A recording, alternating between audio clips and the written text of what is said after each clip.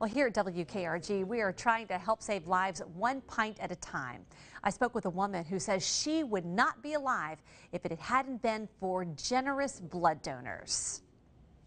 Chrissy Hines spends a lot of time these days making masks to give to healthcare workers dealing with the coronavirus. She has a giving spirit and was a regular blood donor up until last year. When I was giving blood, I never imagined that I was going to be the person that needed blood. Hines needed pint after pint of blood last year when she was diagnosed with a rare autoimmune disorder affecting her red blood cells. I woke up and I looked in the mirror and I looked like zombie girl. I had no color whatsoever. And a few hours later, I was sitting in the emergency room waiting for a blood transfusion. Life South provides blood to many hospitals in our region. Angela Williams with Life South says they're running low.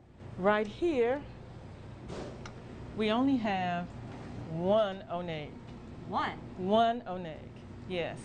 So, O negative is the universal donor. They stayed open during the pandemic, but donations are down. One donation saves up to 3 lives in our community, and we really need you to come out. One added feature about giving blood right now is that each donor is automatically tested for COVID-19, and each person will get that result within 5 to 7 days. Life South is getting close to having an emergency need. It is not hard to do. It doesn't take a long time. And right now, more than ever, we really need people to come out and give blood.